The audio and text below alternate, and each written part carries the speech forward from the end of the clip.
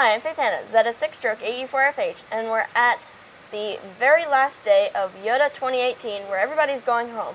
But we have Hans, Z6 Golf Zero Uniform Papa Lima, and he is a kit builder. So what have you done for kits at YOTA 2018? Yeah, so I've designed the kit for YOTA 2018 and huge amount of work over the last 6 months. So I designed this 40-meter single sideband transceiver for the buildathon. So everybody had the opportunity to build one of these, or in many cases start building one of these. They'll have to finish it when they get home. So what does that do? So this is this is a very long list of features. So this is a 40-meter single sideband transceiver kit with a 10-watt linear output, but it's all software-defined radio. So, but with no PC required. So internally, it's a software-defined radio. It means all the signal processing is done on board with a powerful 32-bit ARM processor. It doesn't require a PC. The user interface is quite minimal, just 2 rotary encoders and 4 buttons. It's designed to be used with the standard type of iPhone, Samsung earphones, you know, Android earphones, whatever you have on your cell phone. It also has a slot on the back here for an RJ45 mic plug, so the standard type of Yaesu Kenwood style microphone. And it has USB sockets, so the idea is that you'll be able to use, for example, as a USB-A socket and a USB-B socket, and you can plug in a USB keyboard and you'll be able to use it for PSK31 and RTTY and CW on the keyboard and the decoding on screen with no PC required. So it'll be a standalone transceiver for those modes. It will also do AM, FM. It has a USB port for connecting to a PC in case you want to use cat control. And it will appear to the PC as a 24-bit sound card, a high-quality sound card with a radio all built in. So you can use it for digital modes like FT8 and other digital modes as well. So it's not a simple kit. You know, there are quite a few components as you can see here. So many of which are already all the surface mount components are already soldered to the board. The through-hole components have to be done by the kit constructor. So I'm just trying to pile in as many features as possible. So it has a real-time clock. It's got a space here for a battery, so you can have a real-time clock. It has CW keyer, iambic keyer built in for CW. It has CW decoder, so a lot of the features were inherited from last year's kit, the QSX SDR transceiver. And it has all the built-in test equipment for its own alignment of the bandpass filters, and so it has a signal generator that it will inject back through the front end and allow you to do the alignment. So the idea is to have a really self-contained radio that also can be constructed without a full lab of test equipment as well. So I think it's going to become very popular. So why did you decide to change from last year's model to this year's? Well, last year's model, so this was designed for the YOTA 2017 Buildathon in August last year in the UK. And this is just a single band CW transceiver. So for me, the next step, next natural step was to do a single sideband transceiver. And so based on a lot of feedback, people want to see that, a low cost single sideband transceiver with very good performance. Something similar concept, very minimal, but very low cost and very high performance. So yeah, it was a logical next step to come to sideband. So maybe possibly next year could be CW and SSB. Oh no, this will do CW and SSB already. So it's got a built-in CW keyer. It has raised cosine envelope shape, very nice. It has a slot here so you can plug a paddle in the back. So it's got an iambic keyer built in. So this will do CW, sideband, AM, FM, all modes.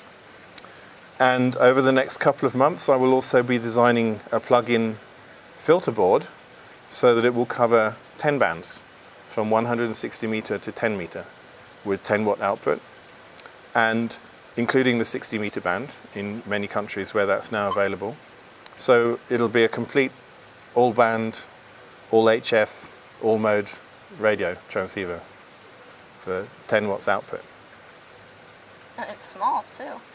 Yeah, it's quite small, and a lot of people have commented on that. Good for backpacking operations, and the aluminium enclosure will be an option, an extruded aluminium enclosure.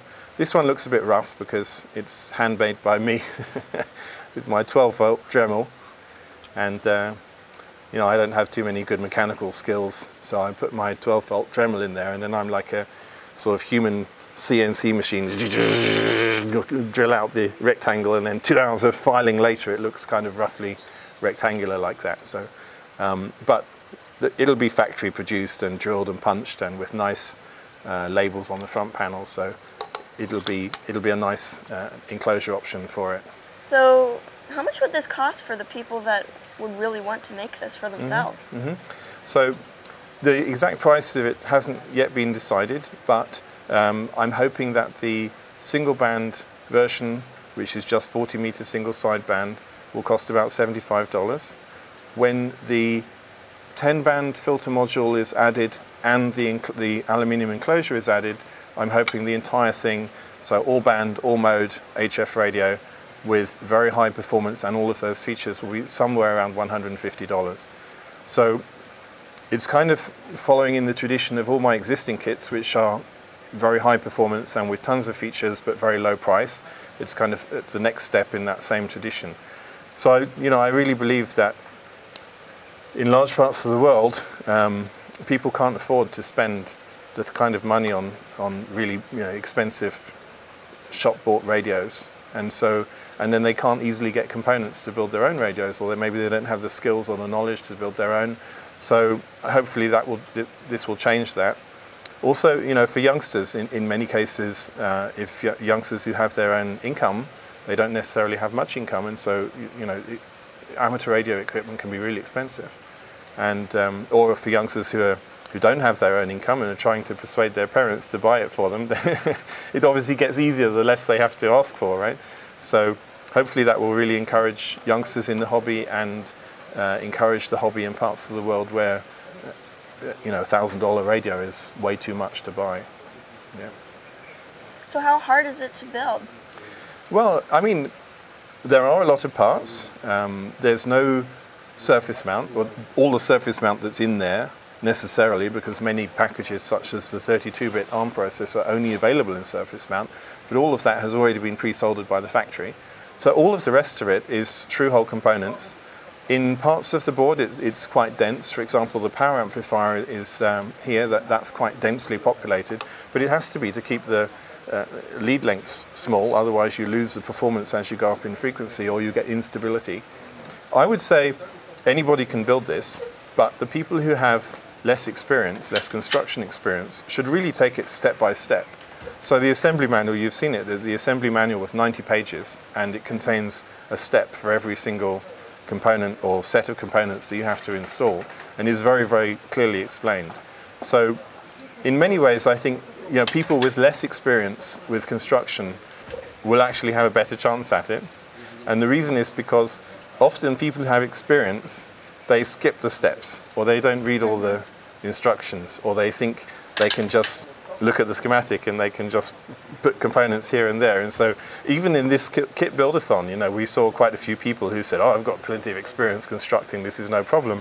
And they got quite humbled by the experience. They put something in backwards, or they didn't read properly. And then there were people who had much less experience, but were very, very methodical about it and took their time to read the instructions and look at the diagrams and the pictures and really make sure every component was correct before soldering it. And they had great success. And some of them even finished every component of the kit, and it was completely finished. Others of them have taken home a half-built kit, and they will finish it when they get home. So, I wouldn't say it's an easy kit to build. There are a lot of parts, but I think somebody who's methodical and goes through it carefully, anybody can build it. Yeah, and I did realize that most kits, for pretty much anything, the instructions are either just schematics, or it's like place whatever the name of the part is in whichever designated hole. Yeah. But it doesn't say if it has to go a certain direction. Right, yes. That's important. So, yeah, there are quite a large number of components like the electrolytic capacitors, diodes, transistors, the ICs, all of those have to be in the right direction. So I do emphasize that at every single step where that type of component is required, that it has to go in the right way. Despite that, some people still make a mistake and put it in the other way, but you can't do anything about that. You just try and highlight it to people. Yeah. So the assembly manual doesn't assume anything. So when it comes to diodes, it says, this diode has a black stripe and that has to line up with that line on the PCB, and then it shows a picture. It doesn't assume anything about your previous construction experience. So it's intended for everyone to be able to build it, but you would need patience if you were a newcomer to construction. Yes. And even if you're just slow, but you've done it before. Yeah, I mean, there are a lot of parts, but the result will be, I think, really well worth it because it's a really high performance radio. I'm using a 24-bit analog to digital converter chip with really high dynamic range, and a 24-bit digital to analog converter chip on the output from the SDR. Big heatsink here on the back, so with things like FT8, which are continuous duty cycle modes, it shouldn't overheat the heatsink. So I think for somebody who puts the effort and reads the instructions carefully, it'll be really well worth it, produce a really high performance radio at low cost. Yeah. Plus it's also fun for just those people that love kits. Yeah, there are a lot of people who just love building kits, and don't necessarily even care about operating them, they just like to build. And so it's a lot of fun. When you see it, the way it sort of goes together and everything fits nicely together, it's really nice. And the way that the front buttons and controls are all designed to be the right height to fit the panel, it's a quite nice mechanical design as well as hardware design. Mm-hmm. So is there anything else you would like to say about any of your kits? I mean, yeah, I have, I think, something like 20 different kits now. So it started off, the legacy kit was the Ultimate 3S, which was a Whisper beacon transmitter kit.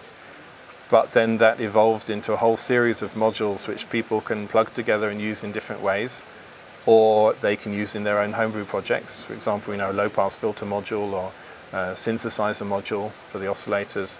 So all of those modules, I've got a GPS kit module, a receiver module, a 5-watt Class C power amplifier module, shack clock. The big one, that's the big seller at the moment, is the CW transceiver kit. Here it is in a sort of German designed and produced case. So this CW transceiver kit is 5 watts single band CW, again very high performance. It's not SDR, it's all analog radio, but this was the kit for the 2017 YOTA. They built a 17-meter version at the RSGB hosted event last year, and it has gone on now in less than a year to sell 5,500, just over 5,500 kits in just under a year. So this has become a real classic, and it's still very, very popular, and I get great feedback on it from people who are, they're small enough they can use it on SOTA activations, trail and so on, as well as in the shack. So this is a very successful. Yeah. So I think that's it for now. Thank you very much. Thank you. And I hope you have a flight back, and I hope you enjoyed the YOTA 2018. I certainly have. Yeah, it was Thank a lot you. of fun. 73.